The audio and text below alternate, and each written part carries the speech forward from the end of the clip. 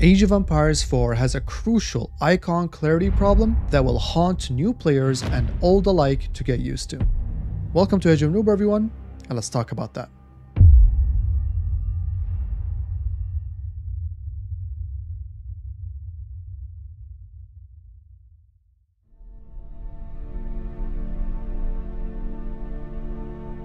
Alright, now let's get a few things straightened out first. This video is not about the subjective style. Some people like the modern, sleek look and others don't. I personally prefer the old Age of Empires 2 style with wood and steel and medieval looking menus and icons. But this video is not about that. It's about objective clarity. And before I continue, I'm rushing out these constructive videos so that people can provide feedback on the things that need fixing, because we only have a small window of 3 days to tell the developers about these issues. Once the technical stress test is over, I will be able to begin making videos about the awesome and positive things that Age of Empires 4 excels at. However, for now, those will have to wait until all of us have provided the important feedback to the developers in this short time frame. So, without further ado, let's dive right in. I am going to look at things from a critical lens on every game that I showcase in this video. Let's start with the blacksmith. This is easily the worst offender of the bunch. Before I get into Age of Empires 4 though, I'll showcase how Age of Empires 2 has handled this. Here's a side-by-side between Age of Empires 2 and 4, and remember, Age of Empires 2 had an additional cav-specific armor. The attack upgrades on the archers are extremely distinct. It's very easy to tell between fletching, bodkin arrow, and bracer. Same thing goes with forging, iron casting, and blast furnace for the infantry attacks.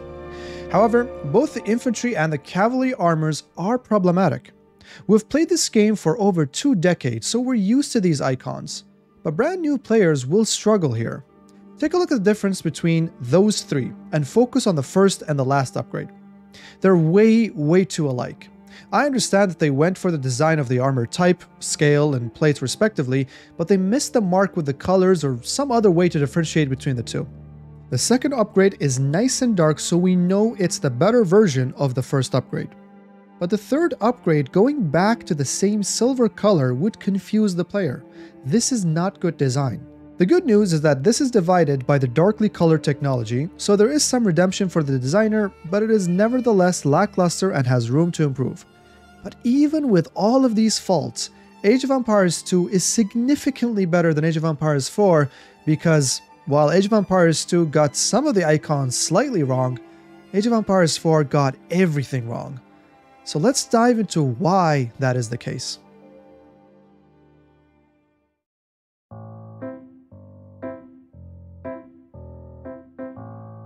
Number 1. All icons look the same for different technologies. In fact, this is the place where I could even go far ahead and call this straight up lazy design. The only indicator that you've researched something are those tiny 3 glowing dots at the top. Mind you, I love this and I think this would be a great improvement if added to the Age of Empires 2 technologies for newer players to get used to. But come on folks, bloomery, decarbonization, and Damascus steel all look the bloody same. They're using the same icon exactly. The same goes for the rest of the technologies as well. Some might argue that this streamlining is easier for players to understand. In other words, having the same icon for all of these 3 technologies allows player to only memorize 3 shapes, but I would argue against this by saying that it will further add confusion. Players will be like, wait, didn't I just research that? This is even more confusing when you're in the middle of the game playing and having to look at these tiny glowing icons and pay attention on whether they're grayed out or not, or which tech you're currently on because they all look the same. It's added attention fatigue to the player having to focus on that tiny glowing dot or something grayed out.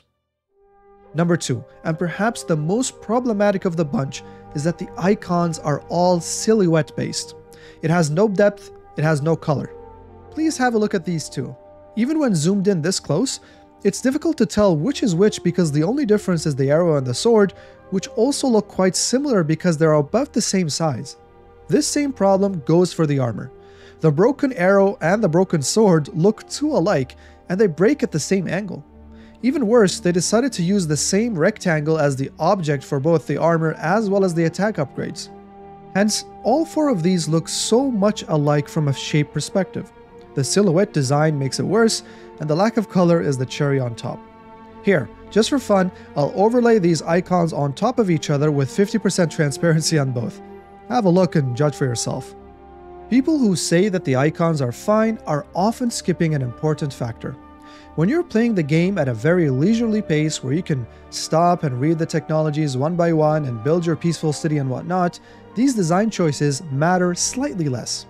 This is often why the very casual players won't find much fault in this design because it doesn't really apply to them. This is perfectly fine, by the way, because that's how they like to play the game. Even though they would benefit from a better design, it is not a make or break situation for them.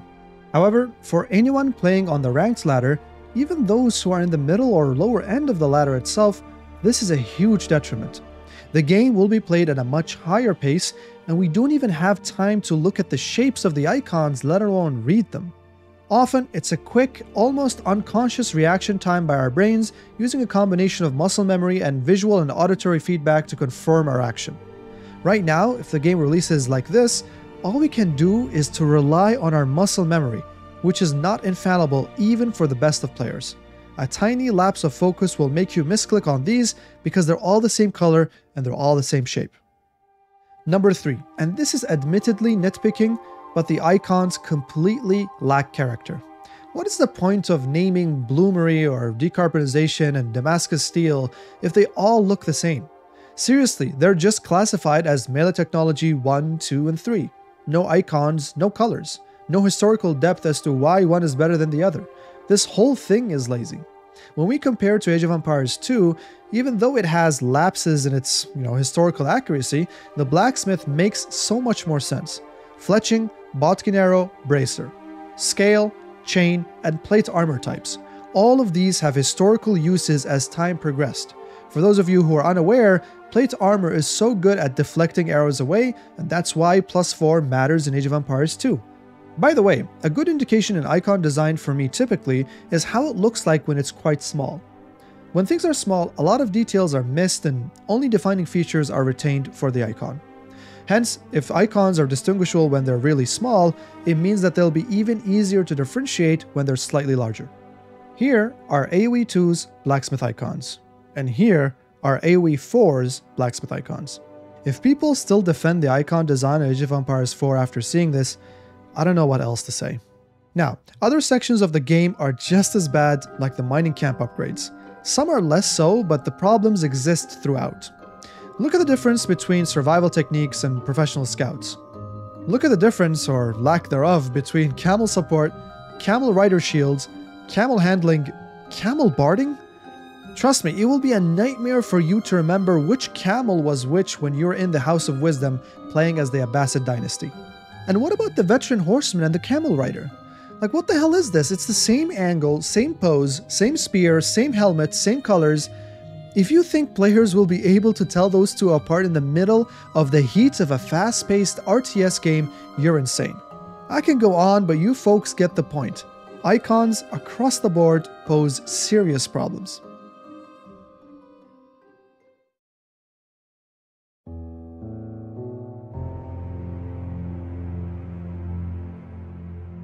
Okay, we get it. The icons are bad, so what should we do about this? Well, I've spent around 30 minutes or so making a set of new blacksmith icons myself. Here's the two side by side. Now we can take a few approaches here.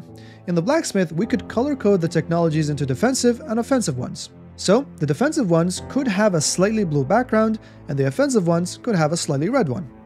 You could make it a straight color, or you can add more effects for more dramatic differentiation.